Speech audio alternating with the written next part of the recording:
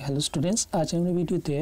কিছু গুরুত্বপূর্ণ fixed preposition থেকে ফিল ইন দ্য ব্ল্যাঙ্কস পূরণ করব যেগুলো বিভিন্ন কম্পিটিটিভ এক্সামের জন্য খুবই important so now let's start দেখো প্রথম প্রশ্ন C was vexed dash belated reply from her friend তো ভেক্সড মানে বিরক্ত হওয়া অর্থে ব্যবহৃত হয় বা ইরিটেট তো এখানে সঠিক অ্যানসার যেটা হবে ভেক্সড এর পর সব সময় অ্যাট প্রিপজিশন বসে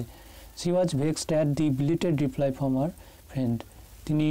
বিরক্ত হয়েছেন তার দেরিতে উত্তর দেওয়াতে তার বন্ধুর কাছ থেকে দেরিতে উত্তর পাওয়ায় সে বিরক্ত এখানে তাহলে ভেক্সড এর পর সবসময় অ্যাড বসে নেক্সট দেখো দি village was প্ল্যান্সড dash darkness due to a sudden power failure তো প্ল্যান্সড এর পর সবসময় আমাদের মনে রাখতে হবে ইনটু প্রিপজিশন আসে যেটা ফিক্সড সবসময় দি ভিলেজ ওয়াজ প্ল্যান্স ইনটু ডার্কনেস গ্রামটা অন্ধকারে আচ্ছন্ন হয়ে পড়েছিল due to a sudden power failure হঠাৎ করে পাওয়ার ফেলিয়ার হতে নেক্সট দেখো C is disgusted dash their habits এখানে disgusted এর পর সাধারণত with preposition আছে disgusted with their habits next দেখো question number 4 both the sisters are equally pretty but the elder of the two is more intelligent তো elder এখানে দুজনের মধ্যে একজনকে বোঝাচ্ছে তো এখানে of আসবে preposition elder of next প্রশ্ন হচ্ছে this college is affiliated dash CCS university in Uttar Pradesh তো affiliated এর পর সাধারণত টু বসে affiliated to fixed preposition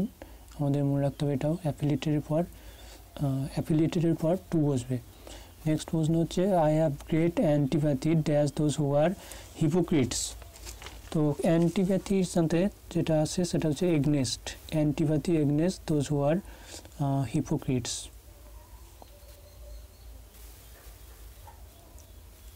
next প্রশ্ন হচ্ছে question number 7 the students did not pay attention dash what the teacher said অ্যাটেনশনের পর সবসময় টু প্রিপজিশন আছে আমাদের এটা মনে রাখতে হবে নেক্সট প্রশ্ন হচ্ছে question number 8 we saw him feeling a big tree dash and x তো এখানে সঠিক প্রিপজিশন কি হবে ফ্রম উইথ বাই অফ তো এখানে উইথ প্রিপজিশনটা আসবে we saw him felling a big tree with a x পুটারের দিয়ে আমরা এর আগে একটা উদাহরণে দেখেছিলাম যে সাপ মারা অর্থে লাঠি দিয়ে সাপ মারা তো উইথ হবে স্টিক আর যে ব্যক্তি মারে তার আগে সাধারণত বাই বসে তাহলে কোনো উপকরণের সাথে যেটা হবে সেটা উইথ তো এখানে অ্যান্সার হবে বি অপশন নেক্সট দেখো he has never উইসড dash any reward although he has served suffering humanity through out his life তো উইস্টের পর সবসময় ফর আসে he has never উইসড for any reward although he has served suffering humanity through out his life উইসড for next দেখো question number 10 the four brothers are always quarreling dash themselves এখানে between themselves for themselves within themselves and among themselves এখানে answer হবে D option among themselves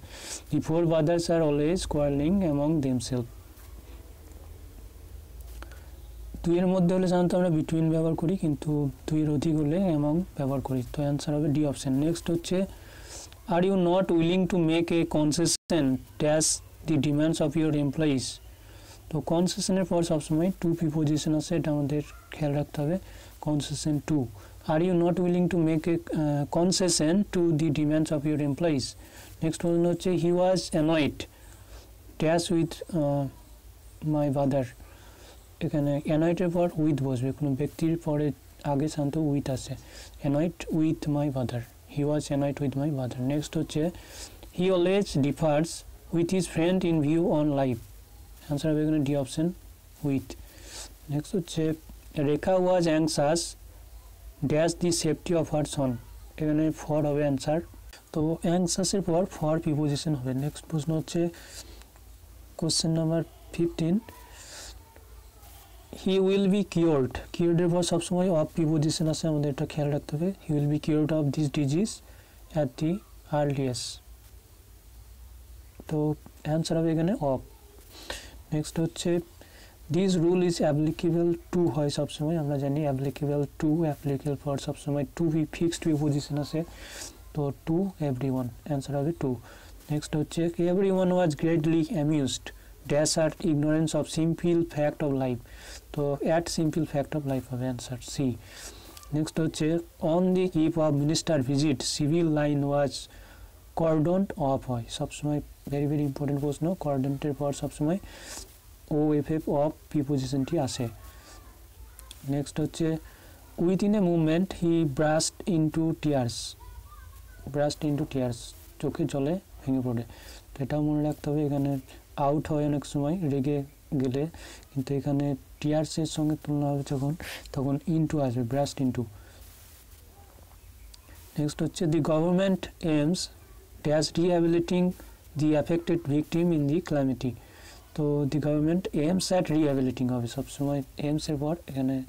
এক্ষেত্রে সাধারণত at আসবে preposition. Next প্রশ্ন question number 21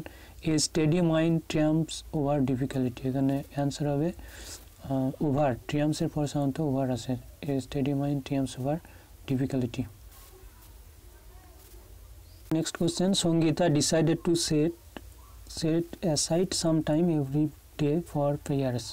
তো set aside হবে সরিয়ে রাখা হতে সাধারণত, বা বাঁচিয়ে রাখা সরিয়ে রাখা কিছুটা সময়, এই অর্থে সাধারণত অ্যাসাইড ব্যবহৃত হয়, সেট অ্যাসাইড। নেক্সট হচ্ছে cold climate is conductive working condition for man, এটা অনেকবার এসেছে অনেক পরীক্ষায়, তো সঠিক অ্যান্সার হবে কন্ডাক্টিভের পর সবসময় টু প্রিপোজিশনটি বসে, cold climate is conductive to working condition for man. Next প্রশ্ন he is so proud of his, এখানে একটা প্রিপোজিশন অলরেডি বসে গেছে, প্রাউডের পর অফ বসে, his wealth that he looks down dash the fold, এখানে একটা ফেজাল ভার্ব ব্যবহৃত হয়েছে, তো look down upon, look down upon মানে হচ্ছে ঘৃণা করা, তো অ্যান্সার এখানে ডি অপশন। এখানে অনেকটা অর্থ জানার পরই কিন্তু এটা সঠিক প্রিপোজিশন ব্যবহার করা যেতে পারে, তো আমাদের অর্থটা বুঝতে হবে। নেক্সট হচ্ছে দেখো 25 the government agreed to pay compensation dash damaged crops land and cattle, এখানে কম্পেনসেশনের পর সবসময় ফর প্রিপোজিশন আছে। So thank you watching this video, আশা করি ভিডিওটা ভালো লেগেছে এবং তোমাদের সামনে যে সমস্ত পরীক্ষা আছে তার জন্য ইংলিশের উপর আরও গুরুত্বপূর্ণ ভিডিওগুলো পেতে অবশ্যই কমেন্ট সেকশনে জানাও। So thank you.